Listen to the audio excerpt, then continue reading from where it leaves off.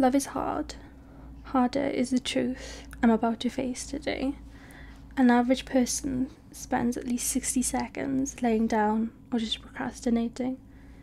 Me, I would face the biggest truth of my life in exactly 60 seconds. Am I ready for it?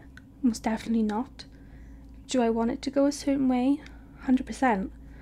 I want the result to be negative. I don't want a baby just yet. In 10 years' time, maybe, but just not now. The relationship I'm in right now is more fragile than a newborn baby. Which one should I keep? Which one should I abort? Is my family going to be okay with whatever decision I make? They say that the body is yours, but is it really?